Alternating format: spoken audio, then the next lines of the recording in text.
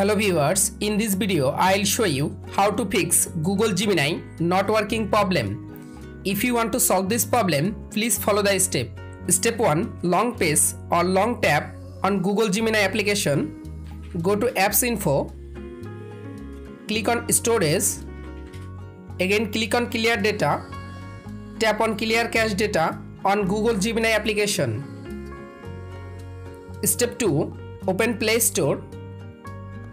Go to search Google Gemini application, update your Google Gemini application latest version and solve Google Gemini application not working problem.